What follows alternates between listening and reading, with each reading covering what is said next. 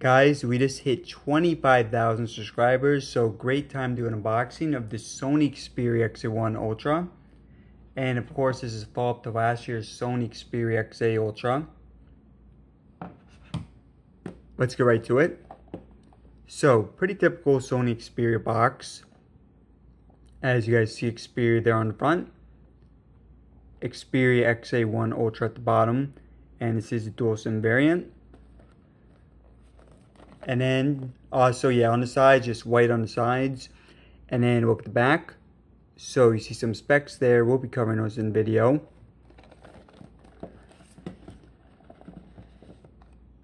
Alright, right on top, the XA1 Ultra. And available in several colors, but as you guys see, I did get the gold version. So I'm going to put that aside for a second. And really awesome screen to body ratio there. At least on the sides, looks pretty amazing.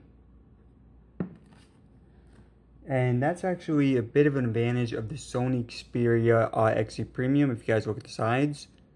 So we'll be doing a comparison that way in the video, as well as the XA Ultra. Alright, so let's see what we got. Startup guide.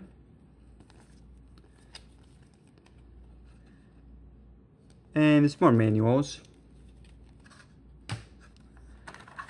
Wall adapter.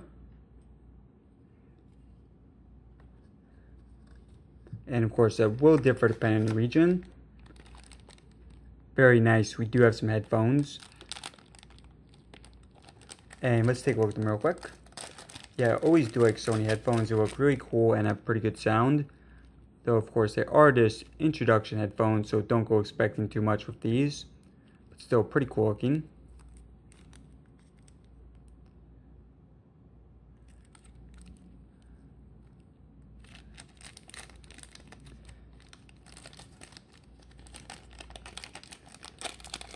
Alright, and we should have a USB Type-C cable in here.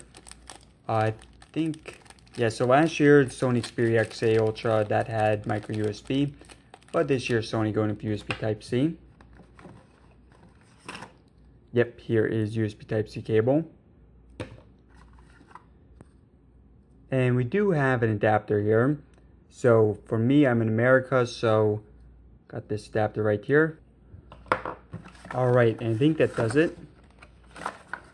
Yeah, so very typical Sony box. But they do give you a lot of good stuff. And just look at the sides there. Alright guys, so what all you've been waiting for, the Sony Xperia XA1 Ultra. And looks like, once again, amazing screen to body ratio here. So yeah guys, this is a mid-range phone. However, since this is a 6-inch screen, I think it makes it a pretty unique phone. And if it's anything like the XA Ultra, it should be pretty fast as well. Alright, let's go ahead and take this off at the back. Alright guys, so really nice design on this. Let's go ahead and power it on. Alright, so quick look at the design of the phone first. So you have a front-facing camera here of 16 megapixels, so really good camera, especially for a mid-range phone. And it's going to go ahead and take off the sticker here. Oh, actually, looks like we got a whole sheet of plastic on it. And this should come off as well. Alright, so at the bottom, you do have USB Type-C. And power button on the side, so unfortunately, you do not have a fingerprint scanner on this. But you do have a headphone jack. And look at the other side. So this should be for micro SD card and SIM card. So you don't want to open that right now. We're just going to restart it. And yeah, I'm going to log in a minute, but let's finish the tour first. Rear facing, great camera as well. 23 megapixels. Now aside from that, so again, this is a mid-range phone. So you are getting a MediaTek Helio P20 processor. Although you do have 4 GB of RAM, which is really impressive for a mid-ranger. And so either 32, 64 GB internal storage, micro SD card support. I do have the 64 GB version. 2700 capacity battery. And mostly does it. Alright guys, so I'm going to go ahead and put in my information. And then I'll be back in a second. We'll do some comparisons versus the XA Ultra and the Sony Xperia XA Premium. Alright guys, just been playing for around 20 minutes so far. So we're going to be doing a quick look at the interface and then a brief comparison versus the XA versus XA Ultra and the Sony Xperia XA Premium. So very typical Sony interface. And actually, let me just bring this a bit closer. But yeah, you guys see all your basic Sony apps, including PlayStation. And not brought up the camera yet. We go ahead and open it up.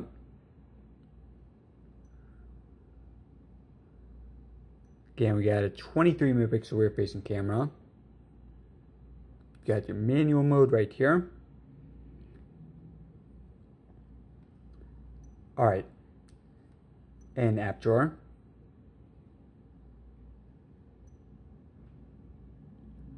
So yeah, all your pre-installed apps. Not too much. Now something I really like about Sony phones is they have pretty minimal bloatware. The interface in general, very, very fast. So we'll be doing a lot of comparisons here.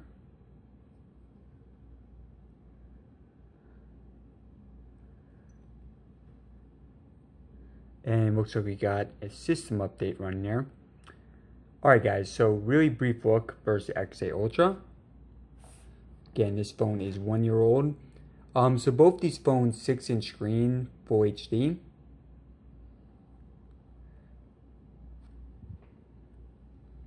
Actually, I'm going to switch them. So I actually think I like the design a bit more of the original XA Ultra. If you guys look at the XA1, a bit more square on the tops and the bottom.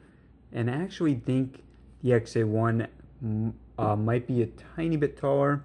Not really. I mean, no, they're about the same actually, so scratch that.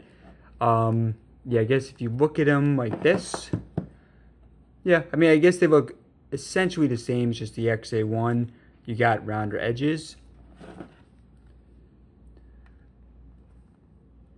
And great front-facing cameras on both. So, very, very similar. And you are upgrading from micro USB to USB Type-C. And look at the back. So you do got some polycarbonate material on these. And yeah, so the XA1, it definitely feels more premium than the XA. Just feeling the back definitely feels sturdier. Yeah, a bit more premium material here on the XA1 Ultra.